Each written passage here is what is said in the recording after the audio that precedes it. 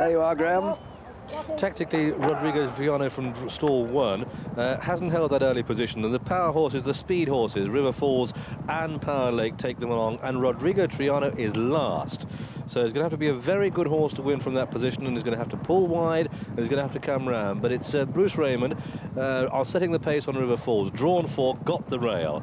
Then Power Lake, yellow cap, John Reed on the left. Balajidar, the blue colours in behind. Lion Cavern is swinging along well. Eden's Close still has Rodrigo De Triano behind him, and they come halfway in the Newgate Stud Middle Park Stakes.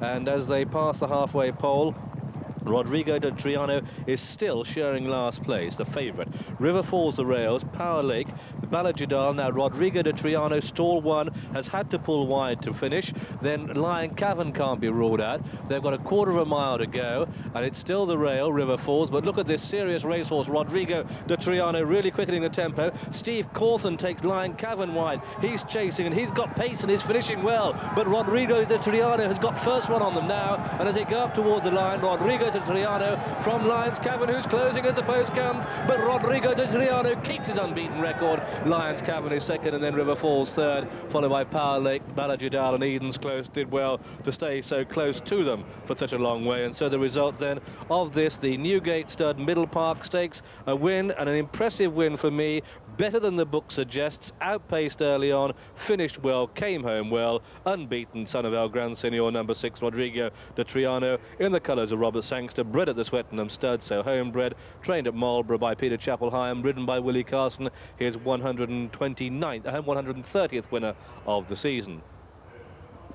The even money favourite. Second was number 3, Lions Cavern, who at this stage in the white sleeves jacket worn by Steve Cawthon had been pulled wide. Third horse home was the pacey River Falls, led for a long way, but I think we've seen a very good racehorse indeed. Obviously he is, in that he's unbeaten 5 out of 5, but to come from where he did against fast horses over a trip that possibly wasn't his best, this is a good performance. Don't take anything away from the second, which was Lions Cavern, but there Willie Carson brings his son of El Gran Senor home, the even money favourite, and a very, very good performance.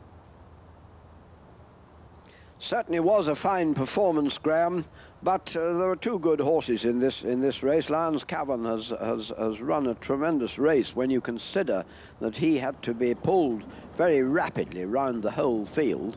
But let's have a look at the whole race again, and the most vital part, because the favourite was very slow to find his stride. I think this probably they decided just to settle him in at the back, but they just took him off his feet early on. But now you just watch, he's very quickly into his stride, and then just gets stopped by Balajidar, Willie Carson. They're having a real tug on him because the horse just started to take a good hold. Willie then got him settled, and now as the race begins to take part now, you'll see that River Falls and Power Lake, just the 2 stable companions, going along, going a good gallop in front. Steve Cawthon sitting in behind on Lion Cavern. And really at this stage, I thought that Steve might have just kicked on a little bit.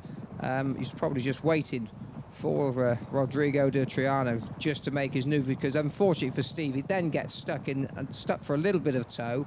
He's waited for the opening to appear, waited as long as he could, and then decided that he's going to have to come round horses, and the horses really quickened up well.